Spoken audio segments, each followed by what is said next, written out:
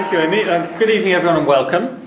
This is day 2 of Climate Museum's tour of Northern Ireland. Yesterday we were in the Linen Hall in Belfast. Tomorrow we're in Armagh.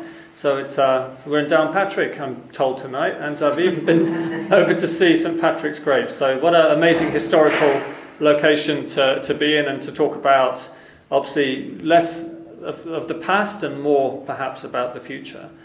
I've worked on climate for a long time now, 23 years I think. I worked it out last night. I started working on the impacts of climate change back in the year 2000 when I first travelled to Alaska to see how the warming environment was destroying permafrost and causing coastal erosion and also impacts on the ecology. And that's the focus, I think, more for tonight. So last night we were talking, we had MLAs, we had the Belfast Climate Commission, we were talking about communities, we were talking about politics, we were talking about technology. It was actually quite an optimistic conversation. We were talking about the opportunities, the investment, the jobs, all of the new technologies and the opportunities for growth that are coming in the clean energy transition, which I think is now well underway. But tonight we've got a different focus. We want to talk more about the natural world, and we've got 3 people here who are really experts and at the cliff face, you could say, not the cliff edge, of studying the impacts of climate on conservation and on other species who we share this planet with. Now, what we're going to do is we're going to give each of them 5 minutes just to make an opening statement. Then we're going to have a conversation. We can open it up to your thoughts at any time as well. So please be prepared to chip in. And we'll have a couple of microphones which enable you to do so in a way that everyone else can hear you. But so I'm going to ask you, Melina, to go up to the lectern there and just give us your opening 5 minutes. Yeah, sure. Thank you, Mark. Good evening, everyone. Lovely to be here. So my name is Melina Quinn, and I work for the National Trust. I'm the Nature Conservation Advisor for Northern Ireland. So I lead on our Land and Nature programme. And that's about looking after the land within our care. So in terms of climate change, the Trust view climate change is one of the single biggest threat to the landscapes, habitats and species within our care. In Northern Ireland we look after just over 12,000 hectares of land and 108 miles of coastline. So our current strategy around managing land is we're wanting to manage land for nature, carbon and people. So we're keen to make our sites better, bigger and more joined. So what does that mean? So better looks at all of our existing carbon-rich habitats. That covers our woodlands, our grasslands, our peatlands, and more recently a recognition around coastal habitats. They're also capturing carbon, which we refer to as blue carbon. So we're keen to look after, manage those sites as best we can, enhance, improve the condition as best we can. We're also keen to look at land that we have within our care that's not a priority habitat, so we're keen to create more habitat or restore existing priority habitat, and then find a way to connect these parcels of land, make them more connected and more joined through wildlife corridors and stepping stones, so we make our landscape more resilient for climate change and trying to allow nature to move between sites. Aside from site management, we also provide access, obviously, to a lot of people.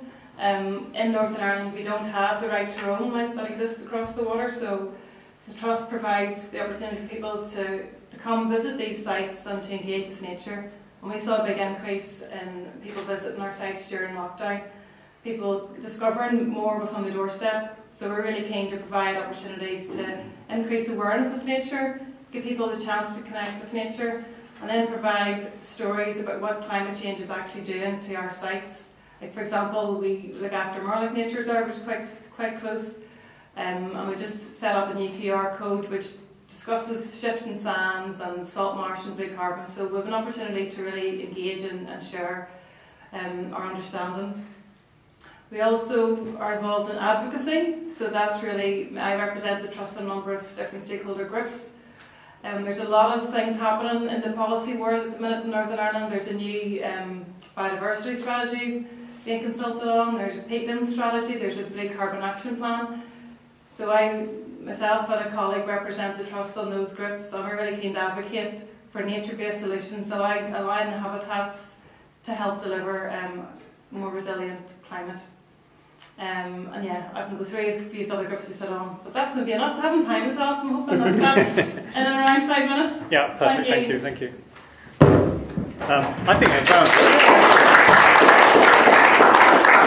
it. We're not averse to the occasional round of applause. Mark, sure. Give us yours. Absolutely. So good evening, everyone. My name is Mark Emmerson. I am a Professor of Biodiversity at Queen's University Belfast. I'm based in the School of Biological Sciences and in the Institute for Global Food Security. I'm also the Vice President of the British Ecological Society, which is the oldest ecological society in the world and it's Europe's largest. I'm the chair of an all-island Irish Ecological Association and also a co-chair of an all-island climate and biodiversity research network, which is a relatively new initiative. It brings together a mixture of natural and social scientists with engineers to address the joint crises of climate and biodiversity change.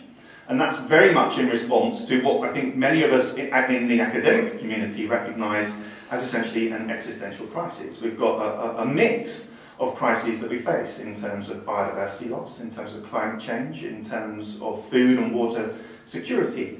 And the problem is we have this kind of nexus of problems, of crises that are all interlinked. If we can begin to think about addressing one, then we might be able to address them all. They're all highly correlated in terms of the types of drivers that will lead to declines and changes. If we think about biodiversity, there are a number of global drivers of environmental change that lead to declines in biodiversity. They include things like overexploitation of natural resources.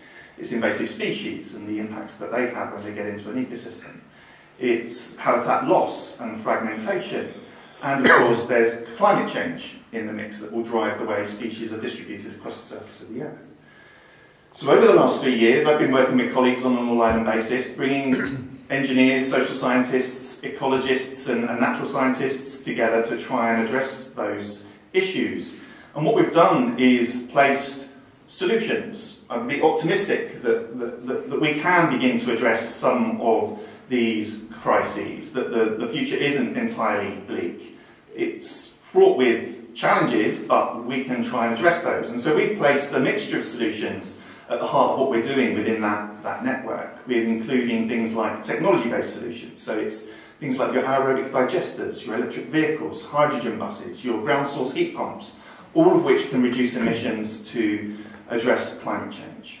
We've got engineering-based solutions. So it's the built and physical environment, it's transport network design, it's distribution and utility network designs and optimizing those so that we can optimize the arrangement of charging locations for electric vehicles, for instance.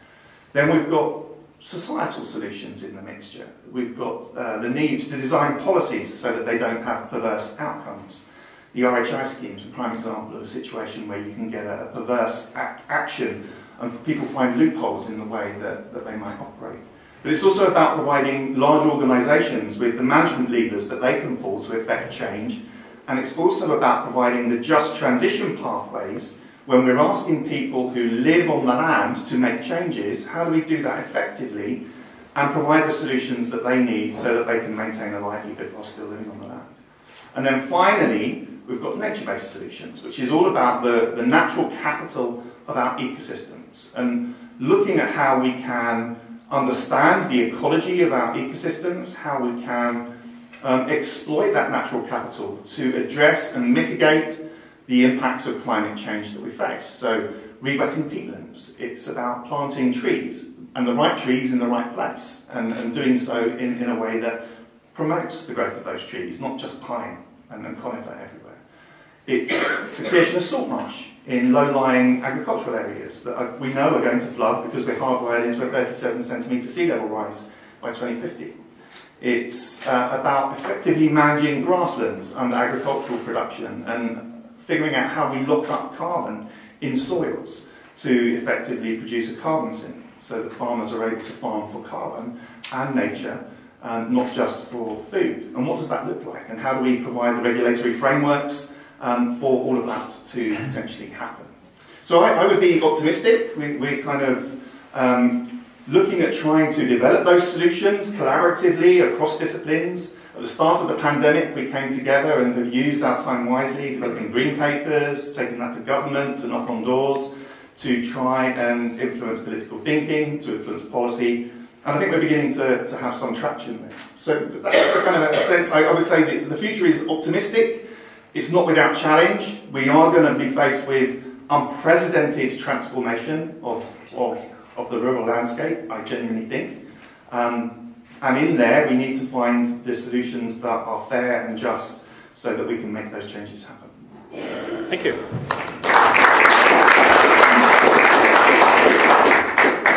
Simon. Trying to get right here with it.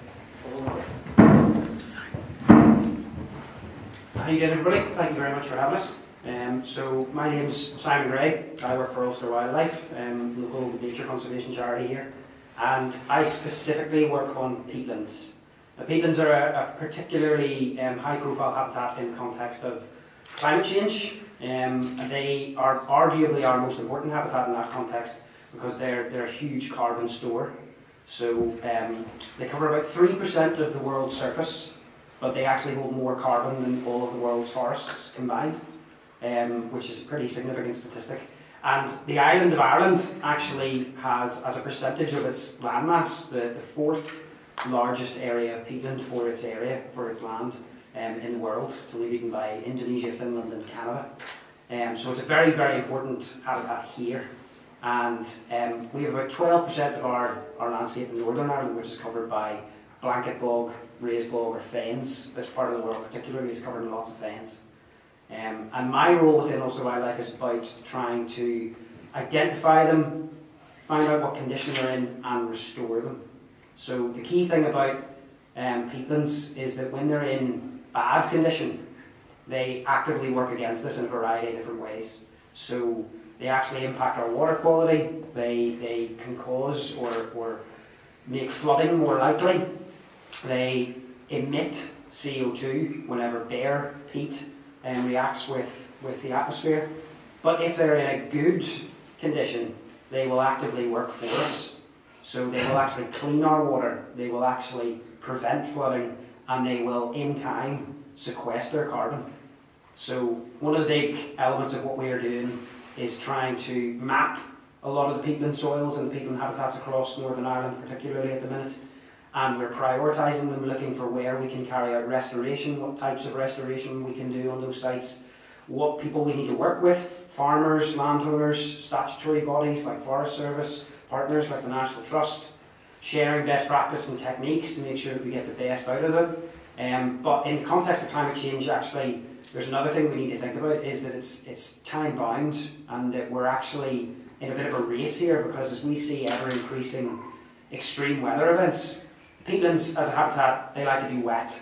And as you've seen, we've gone through periods over the past number of years in particular where we've had prolonged periods where we have had very little rain. And so there's some parts of the country where actually, given time and given the projections for climate change, we might not actually have to be able to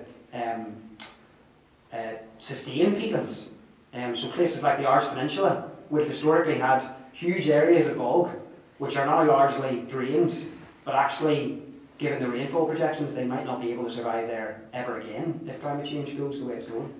So there's a triage situation here, where we're actively trying to see almost where the lost causes, where are the places that if we put in our effort and put in our funding and our time, can we actually save and can then help us try and combat the climate change, which is ultimately going to make the issues that are degrading them even worse. So it's a big struggle, and we have the peatland strategy, which is being developed, as Melina has already mentioned, by the government at the minute. And to give you a bit of an idea of the scale of this, they're aiming to reach net zero by 2050 in the context of degraded peatlands in Northern Ireland. We have to restore somewhere in the region of about 7,500 hectares of degraded peatland per year. And to give you an idea of how big that is, the whole of the Mourns from about Newcastle stretching right across to Ross Trevor is somewhere in the region of maybe 10. So that's how much we potentially have to do over the next number of decades. So it's no mean feat, but they are arguably one of our greatest assets but we need to find a way that they can work for us rather than working against us. Sorry, that might have been 5 minutes. Well, thanks to all three of you. I've struggled to remain optimistic. I try and be optimistic about climate, and I think in terms of the way that humans have responded, it's been a slow process, but we're now at the stage probably where the projections for extreme climate warming are becoming less and less realistic, right? So I wrote a book called 6 Degrees, and the last couple of chapters were about the very extreme amounts of warming that we could potentially see by the end of this century, which would be, unprecedented even on relatively long geological timescales. That's looking less and less likely. The Chinese have pretty much stopped building coal-fired power stations, same in India. We're probably at peak oil in terms of global consumption. It doesn't look like we'll be going over 100 million barrels a day, according to the IEA. So the long-term trend for fossil fuels is now down, even from where we sit today. And that should allow us to stabilise the planet's temperature probably somewhere around 2 degrees, probably a little bit over. If we can accelerate our efforts, we might get closer to 1.5, which is, of course, the target that was agreed in 2015 at Paris. But the world's ecosystems, and I think humans will be okay in that scenario if we manage to do this. We can adapt, we can change our agriculture, people can adapt, we can make fresh water through desalination. There's lots of ways in which human societies can adapt. I think it's a very different picture for ecology. The rapidity of the change is outside the evolutionary experience, probably of most of the plants and animals that we're talking about.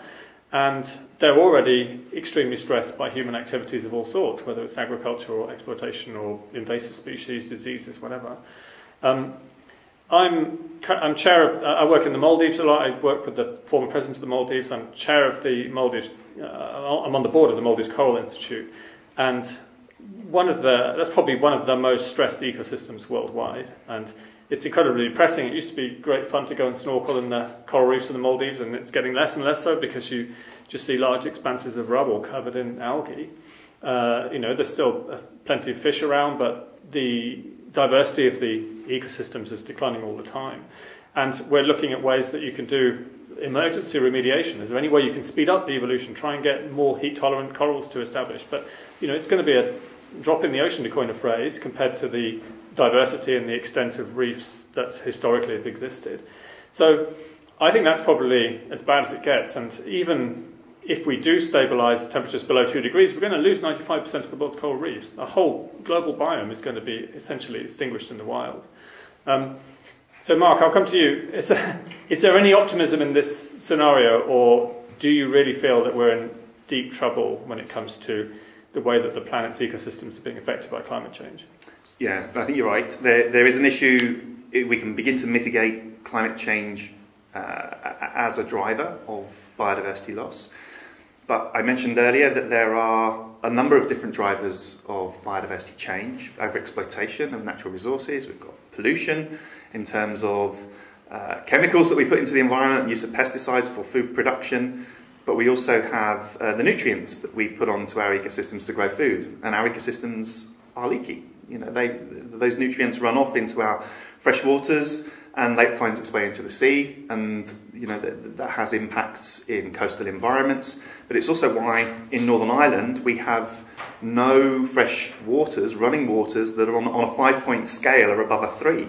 In terms of their status. We haven't, that's not a good indictment of the state of our natural environment. We've also got invasive species, and they are drivers of biodiversity loss and change. And we've got the way we behave towards nature. And I think, no matter what we do in terms of mitigating climate change impacts, behavioural change in terms of mitigating the impacts by spreading invasive species, by overexploitation, through pollution. These are things that also need to be addressed in terms of trying to limit the impacts on biodiversity. Now, there are a number of global initiatives, the National Global Biodiversity Framework that emerged from COP15, and again, make the distinction between COP15 versus COP27. COP27, the conference of the parties, the 27th conference of the parties that was there to address climate change, was held in November, December of last year. And that has a series of regulatory frameworks to help global agreement on carbon emissions. But COP15 is a process, a conference of the parties, the 15th conference of the parties, focused on biodiversity change. And that was held again in late December of last year.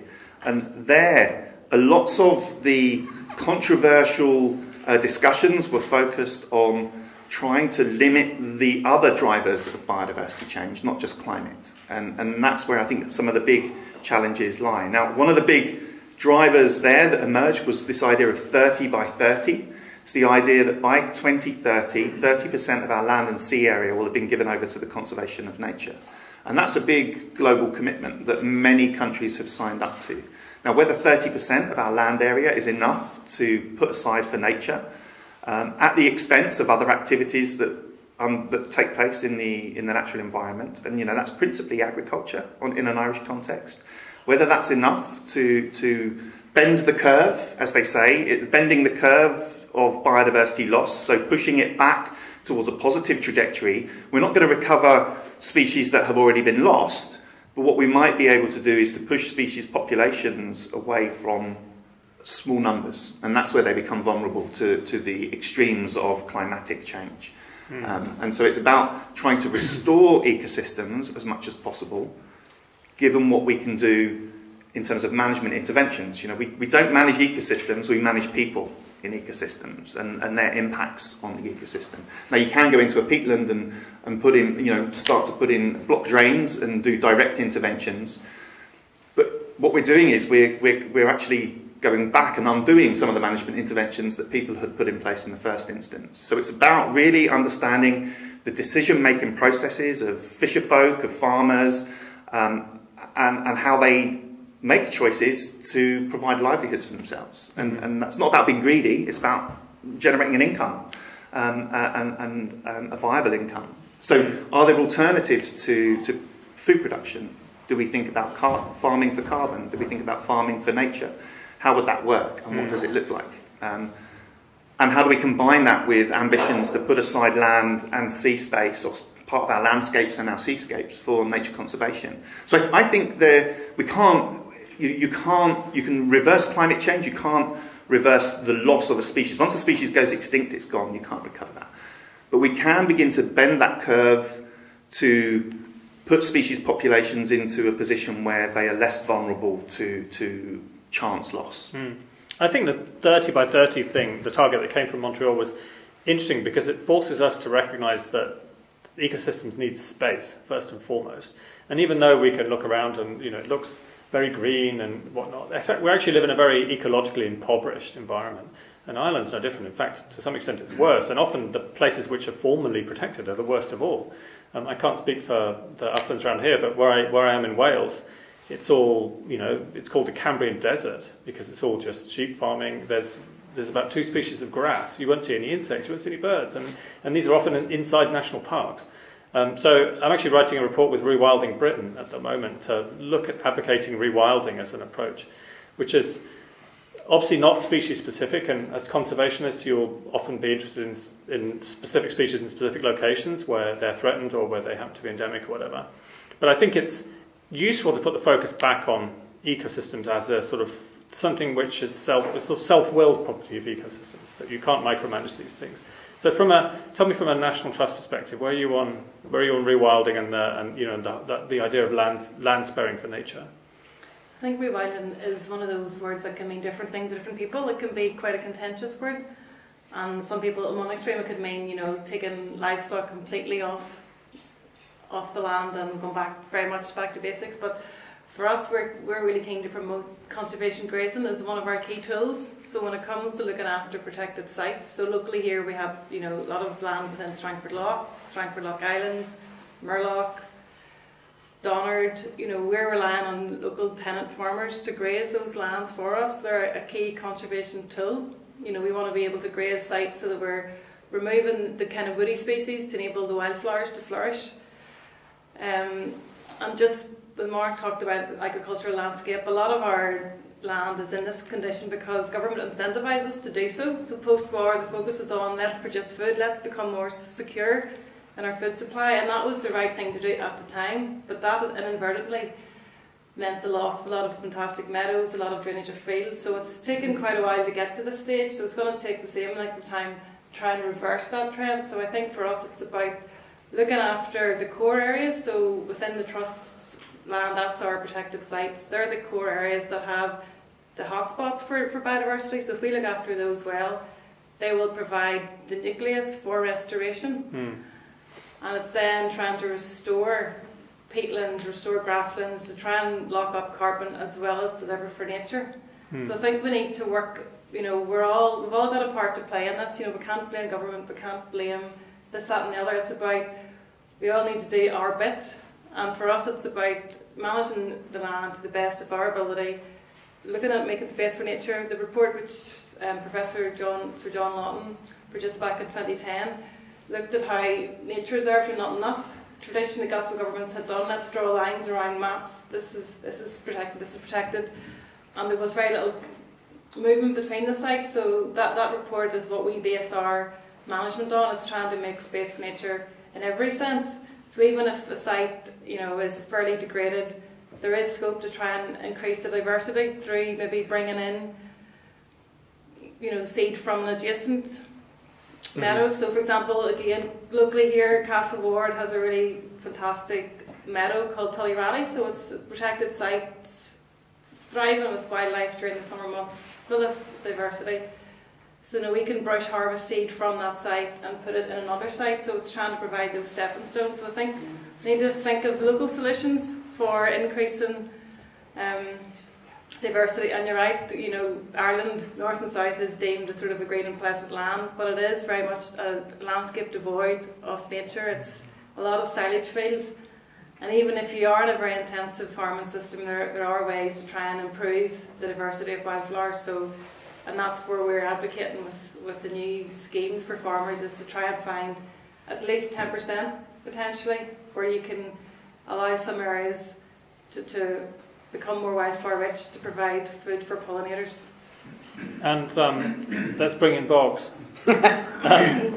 I mean, the whole issue of peatlands has really come to the fore in recent years, hasn't it? Because I don't think it was really appreciated just how much carbon was being released by degraded peatlands, which historically in the lowlands, like in the east of England, these have been the richest lands. So farmers have been encouraged to plough them up, and they've had the highest yields in terms of arable of pretty much anywhere at all in the UK. Raised bogs, so not blanket upland bogs, but raised bogs have been exploited for peat for garden centres and stuff, and I presume all of that's now stopped, right?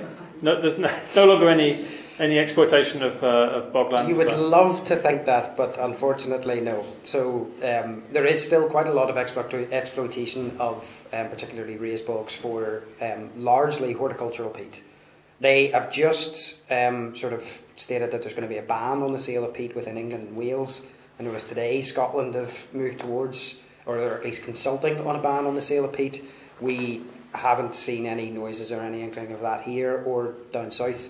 I would say that's largely because there's a lot less to lose by moving on that sort of legislation in places like England and Wales, whereas here it is a bit of a different ballgame. There's more of an industry there that you're going to get a backlash from, and it's much more closely tied to the culture here than it would be. The whole culture of turf cutting and all of that. Well, so, and realistically, the culture of turf cutting on a domestic scale isn't anything that causes problems, and on the scale that it currently still happens. Can that be done sustainably? It doesn't all need to end. I mean, if everybody now, with the population that we have now, did it, it would be problematic. But at the level that it is currently taking place in, say, particularly places in rural west of Ireland, it's not causing any problems. It's the industrial scale activity which causes the problems. Yeah, I mean, in the south they have peat for power stations. I mean, it's extraordinary, isn't it? Yes, although Bord na Móna have stated that they're moving away from that now, and they're actively looking at restoration. Okay. We're gonna. I'd love to. Yes, totally bring you in. And I would love to be able to. Where's the microphones? I didn't sort of say that a specific time, so very, very encouraging of you to come in whenever you'd like to. Is this on this specific peak topic? Yes, on fantastic. Please give the gentleman there. Good evening. I'm John Peacock. I represent Lacale Conservation, which has been in action in and around here locally in the barony of Lacale, okay, for upwards of 10 years now. A question specific to harvesting of peat. My experience, having been in the country as a child for a long time, the scrawl, which is a vegetation, is removed from the top of the bog, and then deep drains are dug in the spongy peat. Very quickly and easily, you get deep drains, get the water off it, and then you start to cut and you cut and you cut and you cut and you cut. Is it not possible to restore an area of cut bog by restoring the scrawl on the top and getting the water level topped up? Is it not possible to re-establish the plants quite quickly and get the carbon absorbing again? 100%, yeah, and it's been done now in quite a lot of different scenarios. We've done it on some scale in different places, and down south in the Midlands of Ireland, they are now doing it on an industrial scale. So Gordon once the major operator and extractor of industrial scale peat for power, for horticulture, for everything. They are now moving towards the industrial scale restoration of bogs. So those places where they've dug drains and they've milled it and they've taken away the top layer of that spongy peat, they are blocking those drains and actively trying to encourage vegetation to grow on that surface layer again. It's actually the second bit which is the more challenging thing. So usually in those cases, the scrawl, which has been taken away, it's long gone. You know, what's the scrawl? The scrawl is the top layer of vegetation. So that's the moss. Yeah, the moss or the grasses and cotton grasses and Melina and that sort of stuff. That's usually long gone in those sort of scenarios. In the scenarios where it's more domestic cutting, and you probably still have plenty of vegetation around, plenty of scrawl left, then blocking the drains will do a lot to get that bog into a happier condition again. The key thing that you want for a peatland is the Goldilocks zone of the water table being within 10 to 15 centimetres of the surface for 90% of the year. If it is not in that Goldilocks zone, it'll not be happy. So if it goes down for too long, can survive below that level for maybe a few weeks, but once it goes down below that level for any extended period of time, then it's not good. Right. I mean, could I jump in there? I mean, yes, you know, the key thing I think is with many of those bogs drained and dry, they're emitting carbon, and so if we can get them re-wetted, even if we're not able to restore that kind of living surface in the short term, which might take decades for that to come back on its own, at least we're stopping them emitting carbon and contributing and exacerbating the problem. So it might be decades. It might for these systems to recover properly, and even when they do, the rates at which they lock up carbon are still going to be relatively slow. So, but it's the scale at which we have them that makes the difference, and I think that's something to just bear in mind. You know, that again, there is a solution, but it's not going to be. It's not a panacea. There's no kind of panacea there at the moment. You know, we need to be sequestering carbon in ecosystems, and as far as I can tell, natural ecosystems is about the only way you can do it at the kind of scale which is required. Which is, you know, we're at what 420 parts per million now. Everyone agrees a sort of sustainable level will be 400 or maybe 350 or something. So we already have billions of tons of additional CO2 in the atmosphere than the planet can afford to tolerate. I don't believe that industrial machines scrubbing carbon from the air and putting it underground are ever going to be operable at the kind of scale that we're talking about, of gigatons of removal. And of course, if you do it through natural ecosystems, it's being done through solar power using photosynthesis, which actually makes the most sense. At the same time, it's restoring ecology, which also needs to be done. So the whole idea of natural climate solutions as a sequestration tool makes a lot of sense, and bogs are probably only a small part of that. What are the biggest opportunities that you might see? I think there's probably four, and it's bogs, peatlands, it's woodlands, the right kind of woodland in the right kind of place, not conifers everywhere. It's salt marshes, and you know, again, we're going to see changes in our coastal environments, and there's an opportunity there to promote the growth of salt marsh, notwithstanding invasive species that you get in salt marshes too, but they are huge carbon sinks. and then it's grasslands in an agricultural context, and not just agriculture, but managing them effectively. And I think there are some interesting developments there in terms of not just managing grasslands for monocultures, but shifting towards multi-species swards. So this is where you take a mixture of grass, of herbs, and of legumes, and you sow them together with a mixture of anywhere between 6 and 18 species. And you know, if there were a mechanism through agri-environmental schemes that got 30% of our monocultures replaced with multi-species swards, that could have really beneficial effects, both in terms of the resilience of those swards in the face of climatic impacts. We see things like the fodder crises happening on an all-island basis, where we end up with very dry summers that leads to a low fodder production during the spring and summer, a wet autumn, and that means going into the summer for farmers with a low silage reserve, keeping cattle in housing over the winter, and then having a cold winter in combination with all those other effects, and it means you start to run out of fodder for your housed livestock. And that's a big issue. So a multi-species sward can provide maybe lower levels of productivity, perhaps, but there's lots of evidence to show that you increase the biodiversity of a sward, you'll increase its productivity too. So you can possibly increase the productivity, increase the resilience to drought, increase the resilience to standing water. So you can sort of shift the system to a more resilient production system, and you increase biodiversity that creates lots of habitat structure in the sward, that creates the home for insects, invertebrates, that are food for all sorts of other parts of the ecosystem, bats, birds, rodents, mammals.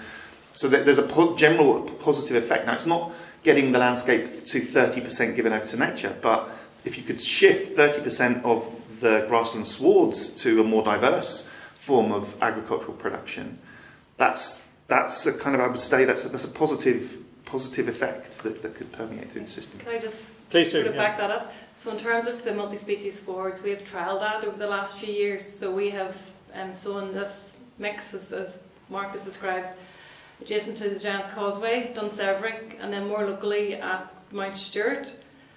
And exactly what Mark has said, you know, it's a sort of up to 20 species of different grasses, flowering plants and legumes. So the fact that you've got nitrogen fixing plants, your beans and peas, you don't need to add fertilisers. So obviously with the rising fertiliser costs, that's something that farmers are really keen to promote. And also, given the depths of the roots of these grasses, you know, it goes from a few inches down to 1.5 metres. We actually promoted this system at Balmard's show last summer, and we had the root of chicory, which was 1.5 metres. So that really helps in terms of improving soil health. So if you've had a heavily compacted soil, you know, heavy machinery for the lifetime of that field, introducing this sward really improves soil biodiversity, improves infiltration rates. So if there is heavy rainfall, there's more capacity for that soil to hold water. It also prevents runoff then. So at Mount Stewart, for example, it's producing less runoff going into Strangford Lough, you know, so you're improving water quality. And also, as Mark says, it attracts pollinators. So if you've got a good invertebrate life, that attracts your farmland birds and higher species. And I was actually at Mount Stewart that summer. We had Northern Ireland had its first ever amber heat warning back in 21, I think.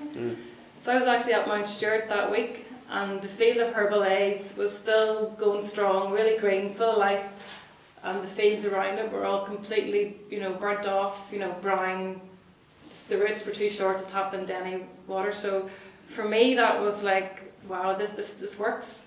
And you know, we have, you know, farmers that manage that land for us, and they see the benefits, so they're then advocating that to their peers. So I guess that's where the NGO sector can come in. We can demonstrate this on site, show that it works, and then advocate for the same with government. And I think a 30% would be a great way if we're able to look at this 30 by 30 by 2030. 30% of our very intensive silage fields can go this route. That would be a big win, and it also obviously improves there's test trials, so it actually improves the quality of the meat. So you're getting a high quality product from your beef industry as well. I think one of the things that a lot of people are in agreement with are that we know a lot of the solutions. The challenge isn't working at knowing what the solutions are, it's actually finding the mechanisms whereby you can deliver them, how you actually get people to enact them and put them into practice. I think you've partially answered what I was going to ask. In that, I'm a retired mechanical engineer, so I've been involved in making up this electricity over the years from virtually every source, including wind in the last number of years. So I'm aware of a lot of the ecological stuff from developing wind farms, because you have to understand where you're going. But my question would be, again, it's probably because of my engineering background. In practical terms, it's how you get engagement from the landowners, the farmers, the people that are actually out there. Yes, you've got a captive audience tonight of people who are interested, but I'm very encouraged to hear that the examples that the National Trust's farmers are spreading up locally. But how do we engage on a regional or a national basis? And the big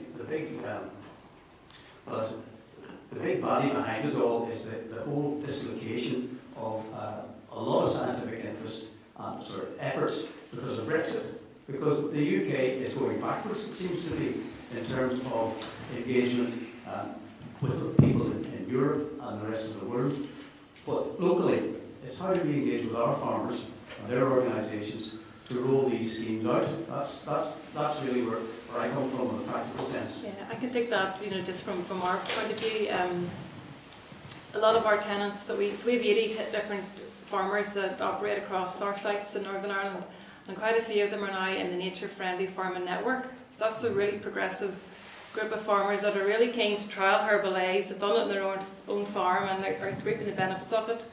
And they're really keen to sort of sell that high-end product to local restaurants, so they see there's a niche market there.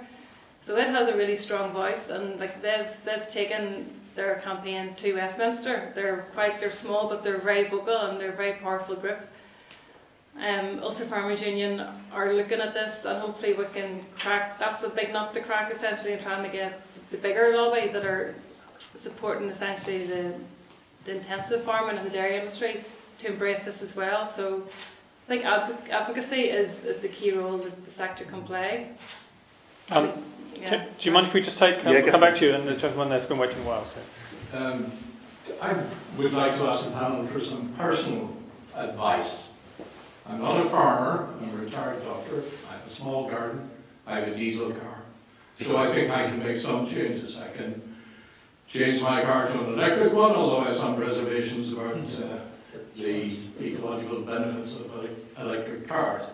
I can reduce the use of plastics, I can reduce my water consumption, I can take some of these small changes. But they feel like an infinitesimally small effect for me as an individual. What can the panel advise me as an individual to do? What can you tell me that I can do that will actually make a change? Can I take that? Yes, please. I think one of the big problems that we face is that people want to see an immediate effect. The reality of the matter is that most of the things that I would ever advocate doing will probably feel like an infinitesimal change to you. But the challenge is that whenever you have lots of individual actions, they add up to a great one. So we look at this conversely, from the impact of, say, something like footfall on habitats. If I was to walk over a stretch of peatland once, it'll probably not make any difference. If I was to do that continuously every day, it would start to make a real big difference. If 50 people did it every day, it would start to make a humongous difference. So it's a challenge to come up with that silver bullet that you yourself will do that is going to make a massive change. But if I was going to think of things that I would recommend, food is by far and away one of the biggest things that I think people can make an individual impact on. So definitely thinking about where it's coming from, whether or not it's coming from further afield or the kind of intensity of agriculture that it's used to produce it. That is something where I would make a big start in. I've tried to do that, and it is a challenge. It can have impacts in terms of cost, how much food is going to cost, but also challenges in terms of where you get it from. But trying to buy things that are locally produced, and a lot of the stuff which is done by the National Trust farmers would be great examples of the sort of food and produce, that would make a big change. Because actually then what we could do is we could try and shift the market more towards wanting that kind of produce rather than the kind of produce that comes from much more intensive agriculture. I mean, I'm afraid we have to eat less meat as well. Yeah. I mean, the food mile is actually a relatively small proportion of the overall impact of diets, meat and livestock. And unless, Mark, did you want to? No, I was going to make exactly the same point. I think that, you know, yeah, look at where your food is produced, but actually the carbon footprint that comes from distribution of food is low. Unfortunately, you know, it's the emissions from livestock that are the big challenge. And there are developments in technologies in terms of food additives that can be put in place to try and mitigate that. Consumer choice in terms of not ruling meat out of the diet, but reducing it and going to a more plant-based diet, I think is probably one of the big areas that we societally that we can make. Now that's not something that necessarily is good for farmers, but you know, then how do we look for alternative forms of livelihood that farmers can sustain an income from? And that might mean farming for nature, farming for carbon. And I'm trying to understand how that works. And there are policy incentives. So there's the stuff we can do individually. And I agree, it's lots of small actions add up to make a big effect. You know. Thank you. You please, and then afterwards, can we have a question from a woman? I need to try and keep things gender balanced if the next one is. I'm going to ask a question after Mike. Oh, that'll be amazing, thank you. I'll make a point first, actually. Please, yeah. Just related to your marketing last point. Just speak straight to the top, this one. Last year, AFBI was consulting on the ammonia strategy for Northern Ireland. I went along to an event and asked them, had they modelled reducing animal numbers and the impact that would have? And they hadn't, and they haven't.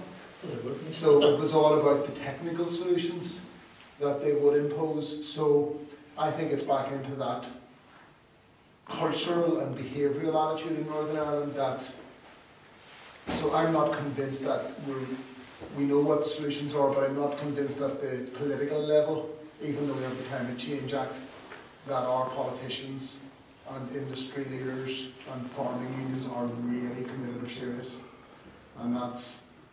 And given the scale of the problem, if it's post-war, 70 years to get us to this stage, all of the brilliant things that are happening are still so niche.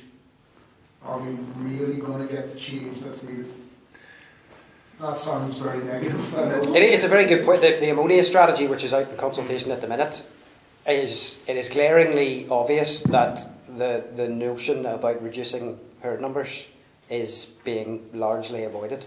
And we're going through a lot of effort to come up with solutions which get round addressing that issue.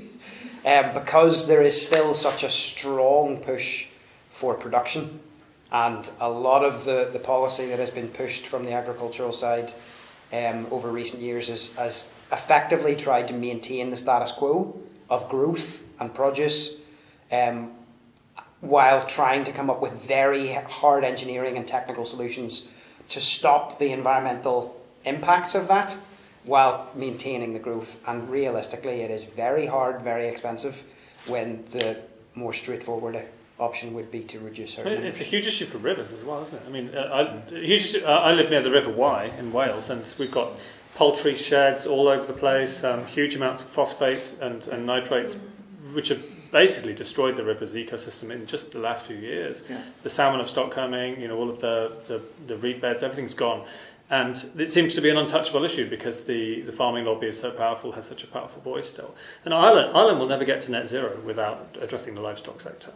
And that's something which needs to be, I think, probably discussed a bit more explicitly than it is at the moment. But I'd like to hear from either of you about that. I agree. I mean, I think AFBI are never going to advocate for a reduction in the national herd. And they're not going to call for a cull, are they? You know, we're working on the proposal for a new all-island climate centre at the moment that spans both north-south and east-west into GB. And we've been engaging with lots of different sectors and industry partners, including Nature Friendly Farming Network. We met them just this week. So, you know, what we're trying to do is to meet this head on and try and find the solutions that will work for farmers and the way we transform the landscape. You know, a conversation with Dow Farm, for instance, they know that they have to reduce emissions from the livestock sector by 48% in just 7 years. That's part of our climate act. So they've got to shift the sector. And the gentleman here asked, how are you going to make these large-scale changes? And, you know, Dow Farm, they have a dairy cooperative that have 1,250 farmers broadly on their books. So there is a large-scale management organisation that can provide an incentive for farmers to make those changes. And that's not to say they're going to use a stick, but they will use financial incentives to enable interventions and change that can happen at scale. And they know they've got to do it quickly because they want to avoid a cull of the herd. And they, as a business, need to maintain a viable business. And can't the National Trust, I mean, you're actual landowners, right? So you can boss your tenant farmers around a bit. I mean, can you not take a stronger line in terms of this issue, at least? We are trying to sort of, when it comes to our ambition, we're trying to go down the more native breeds as opposed to heavier sort of dairy cattle, because it's those that need to house. So in terms of stocking rates, are you actually looking at reducing livestock overall? It depends. It's specific to the habitat. You know, we're really keen. We operate within like sort of the countryside management grazing prescriptions. So you graze lightly all year round, or you only graze during the winter months, or vice versa. But ammonia is a massive issue, and a lot of the sites that the Trust look after, you know, the ammonia levels exceed what you would call the critical load, which is very concerning. So we'll be putting in a strong case, and we've started to monitor ammonia on a few of our sites, because at the minute you're relying on models which give you the ammonia output as opposed to actual site data. So we have 3 sites that we're starting to monitor for ammonia, and I know Ulster Wildlife have in the past. So we're trying to kind of gather the evidence of what the impact is on our sites. Yeah. Because it's sort of one of those sort of silent sort of issues, and not only does it impact on protected sites, but the whole countryside. So essentially what it's doing is it's adding fertiliser to a range of semi-natural habitats, creating a real growth of grass, and which is out competing our native wildflowers. So it's not good. It's not an issue specific to protected sites. It's very much an issue across all of Northern Ireland's landscape, unfortunately. And I know we're meant to be talking about climate, but all these issues are interlinked, so I don't feel in the least bit guilty. The lady there, please. Sally Montgomery. You've talked about agriculture in terms of a financial model. There's obviously another model that you are all heavily, well, perhaps not Mark, but heavily invested in, which is tourism.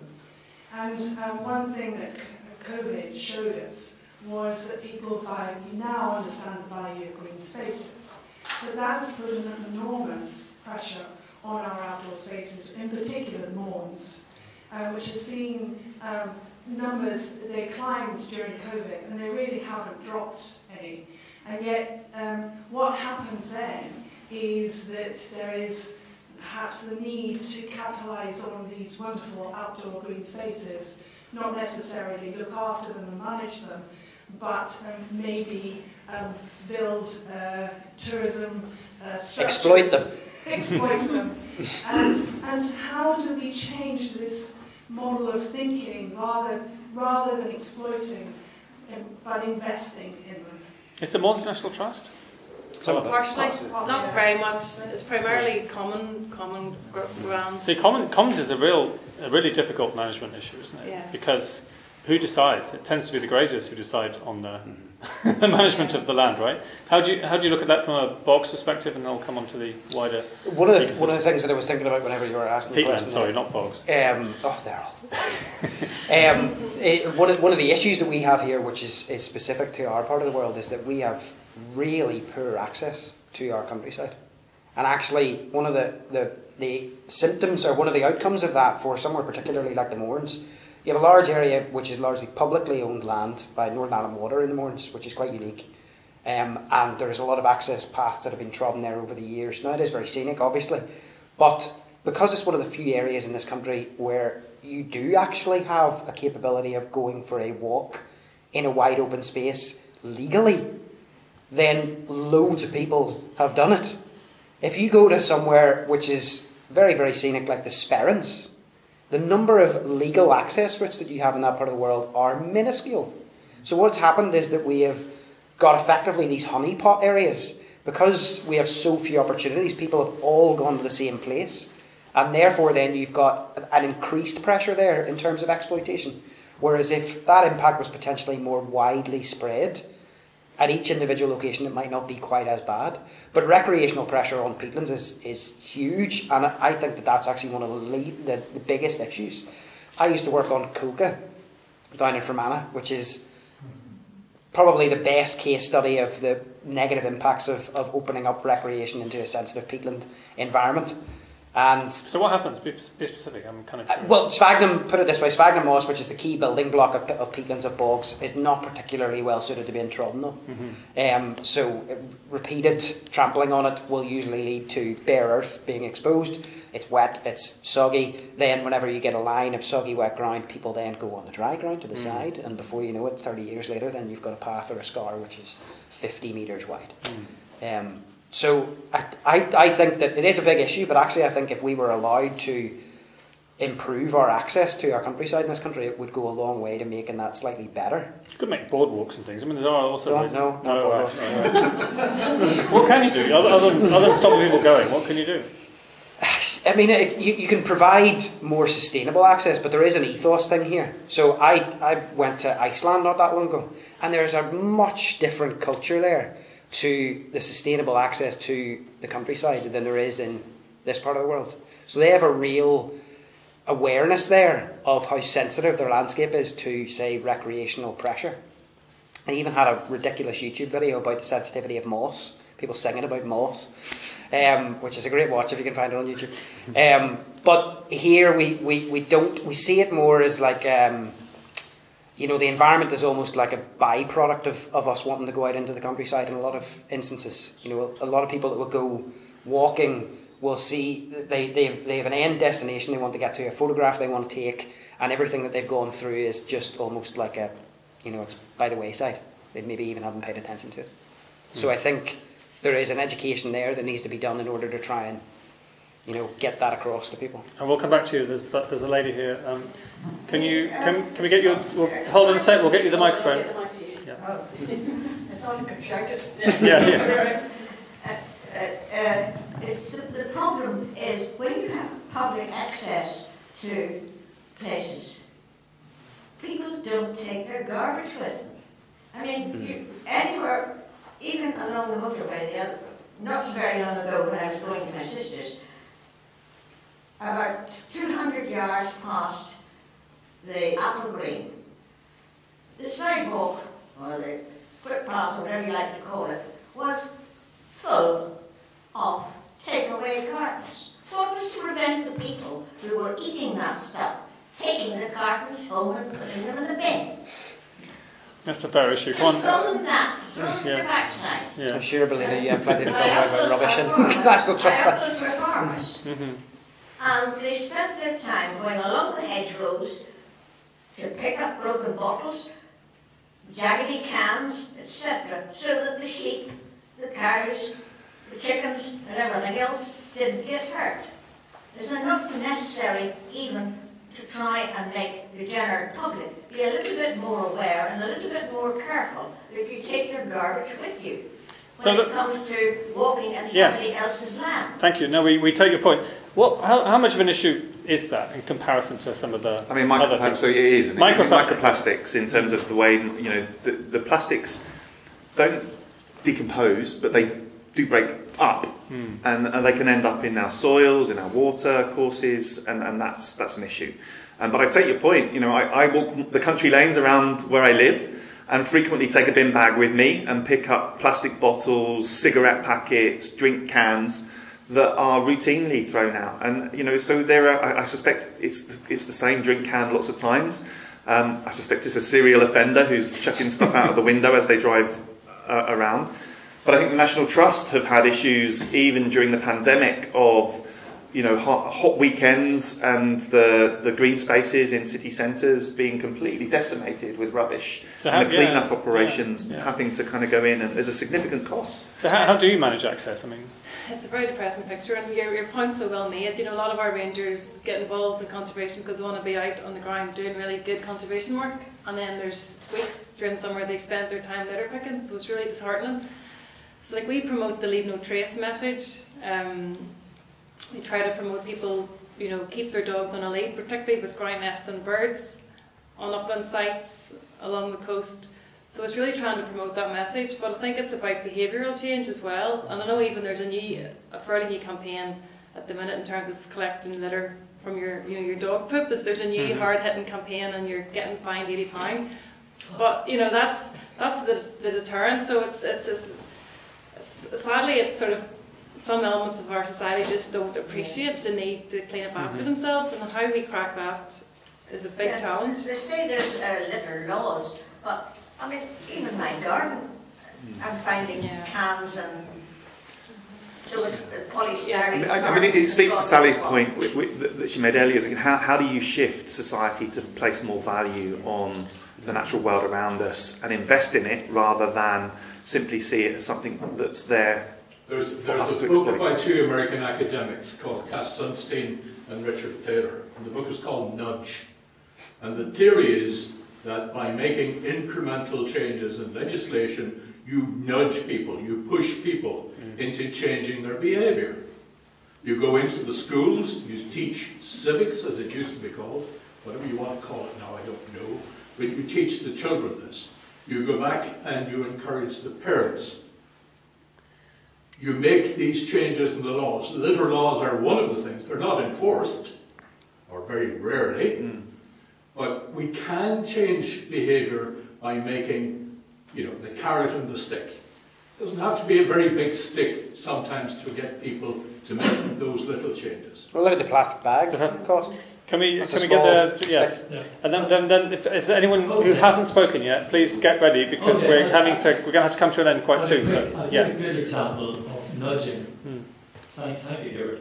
Portaferry, which is seaside resort, did a festival a couple of years back, and it was massive. It was right on the holiday season, and you couldn't get parked, and you couldn't get sat on the sea wall, and there wasn't room to budge. The litter bins were overflowing.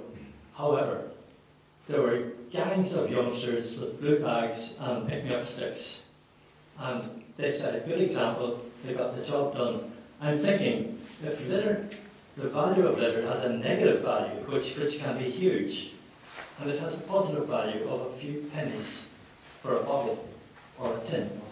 Therefore, can we arrange that vagrants, children, whatever people, could properly spend a day filling a couple of big bags for the price of a coffee and a sandwich?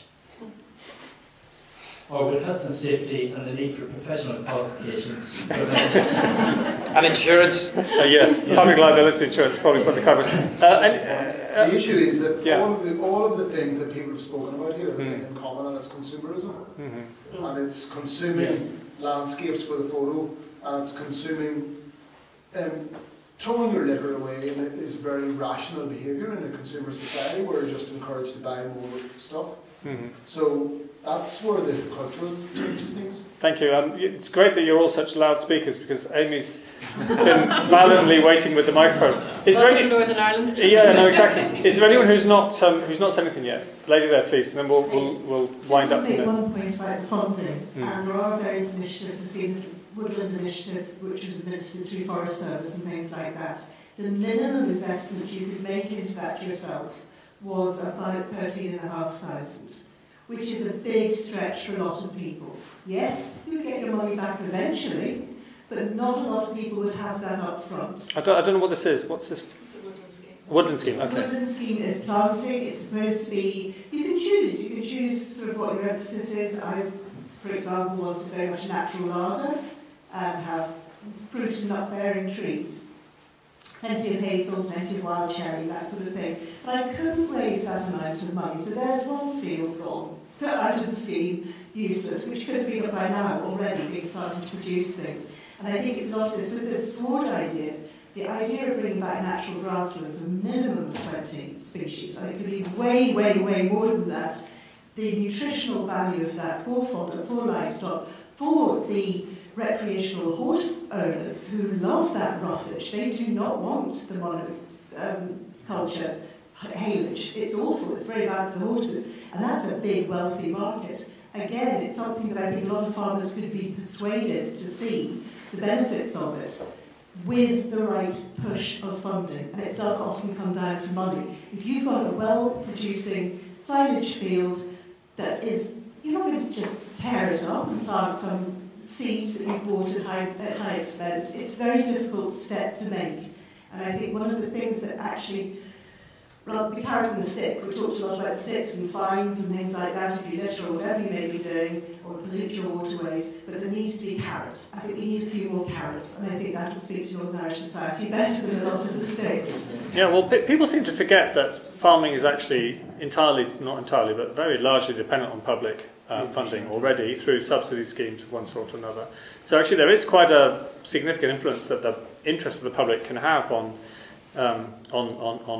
agriculture. Actually, this is one of the arguments in the UK for Brexit, was that we could get out of the common agricultural policy and start to put money into what they call it ELMS, environmental land management, which the government so far has still not been able to decide what it even is.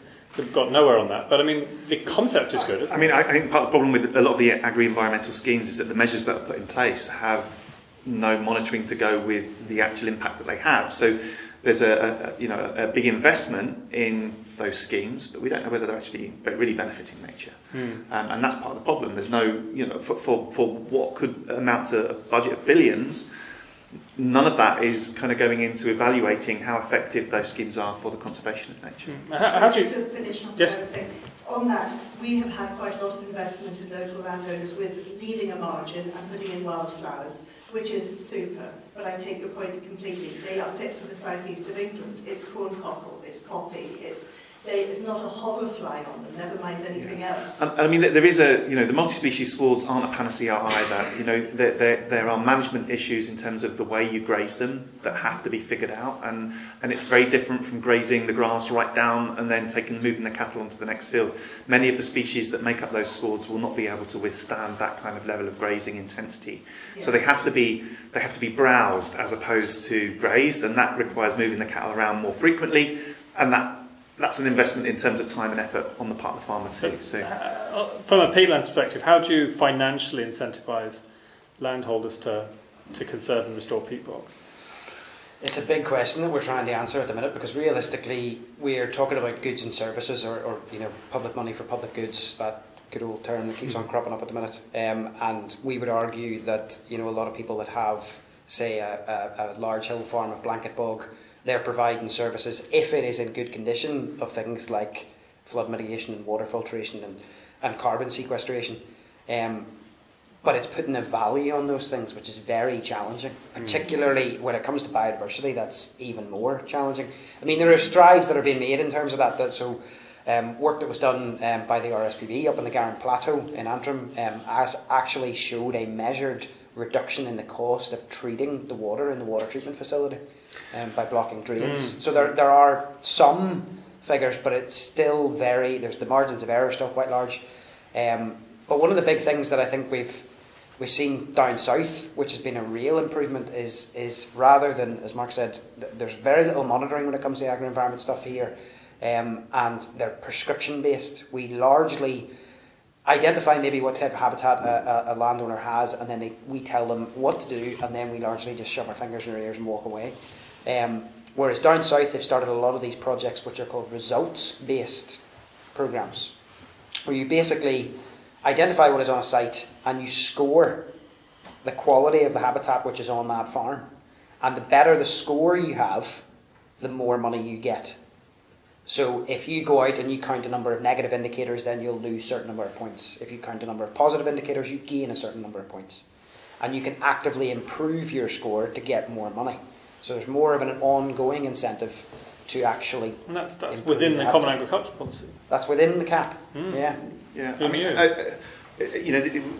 Those people that have been managing in a relatively benign way already aren't going to have to do much to kind of get their results-based payments. But those where biodiversity has been eroded over time have a steeper kind of hill to climb in that respect. Yeah, and just on that, I think the next step then, farmers were then doing the scoring themselves, because there is a cost to monitor these habitats. So in the Burn Life project and the Iron Life project, farmers were then asked to go and score just to see how they'd get on.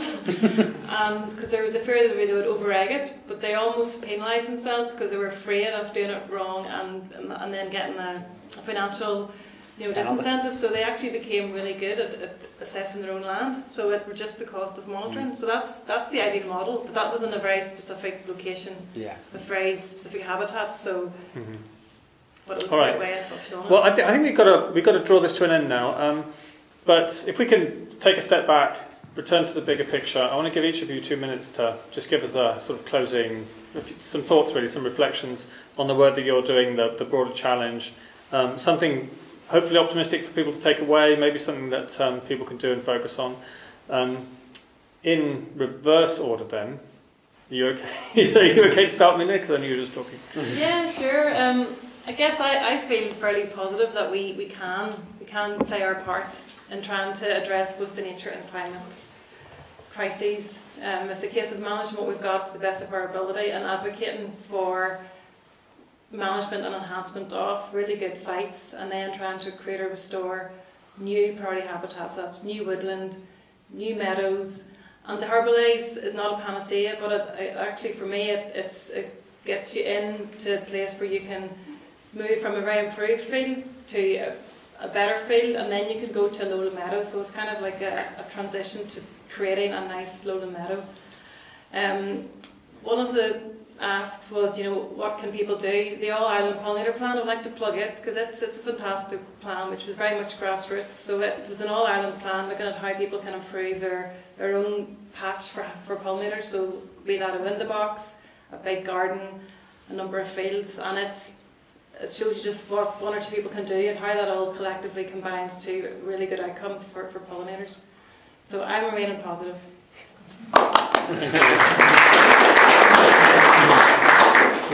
I think the key thing to recognise is that there's no single solution to this. It's going to be a mixture of those socially, the individual actions we can take, and the way we can educate our kids and our grandchildren. And just looking out into the room, for many of you, it's going to be the influence you have on your grandchildren as opposed to your grown children, perhaps. Not given, but so I think there are things that everybody can do in that respect. But there's the technologies, the choices we make in how we use them. There are the nature-based solutions that are potentially there that can act and benefit what we do.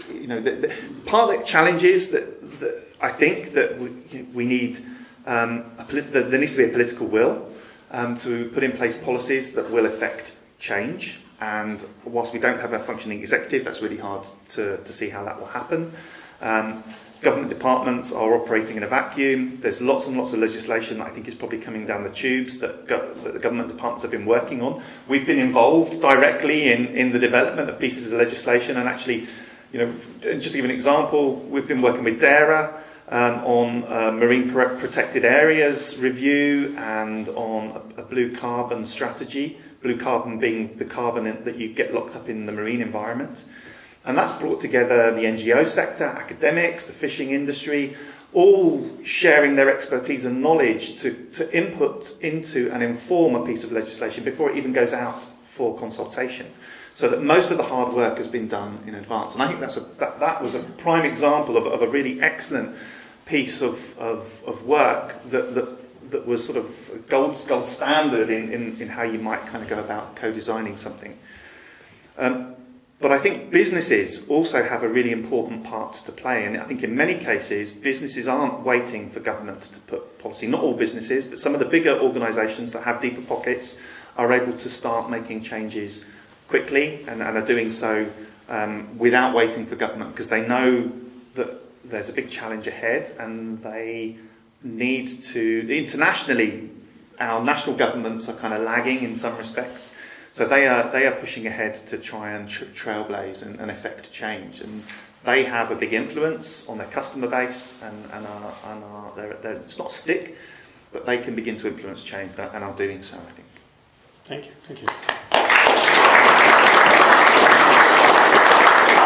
Simon. I think I'd agree with Melina. I'm remaining optimistic, maybe in the face of adversity. But I mean, I'm thinking about the journey that I've gone through in terms of even just looking specifically at restoring peatlands. Whenever I first started doing this kind of work, the thought of going and talking to a fairly industrial scale upland sheep farmer and talking to them about blocking drains and re-wetting was terrifying, because my assumption would be that they would absolutely chase me off the land. And I'm not going to say that that hasn't happened on one or two occasions, but on the whole, it's actually largely the perception is starting to change. You know, in many cases, actually, where we feared that we were going to get, you know, outright aggression, we've got apathy. You know, people don't really care. They let you tear away, do what you want. And in some occasions, just today, I was up in North Antrim talking to a big sheep farmer who's a member of the Ulster Farmers Union, very active in advocacy and everything. And he is absolutely keen to carry out restoration work on a huge area of blanket bog on his farm. So if those sorts of people are starting to change their perception slightly, then I think there is hope there that on the wider scale, we will start to see significant change. And I think actually going back to some of the questions that were asked before about getting that shift, I think actually if we can start to get particular individuals or champions within the groups that we would largely see as working against what we are trying to achieve, that can be really powerful. If we can get somebody that the rest of that cohort sees as being part of their tribe, actively engaging in some of these activities, then that is a massive way in. And I would see that as potentially being a bit of a watershed over the next number of years. Thank you.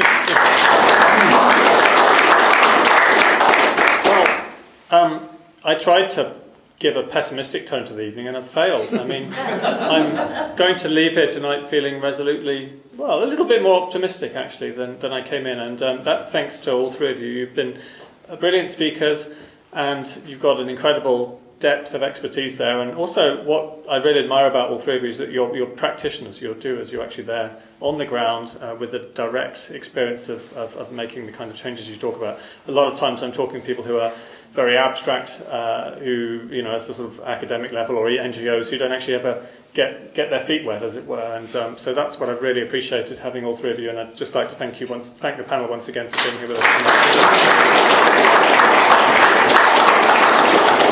And that's it. Thanks to the museum here in Downpatrick for the very kind hosting, and to the Northern Ireland Museums Council as well for doing this whole tour. And, well, I hope you all get home safely and help save the planet. Thank you.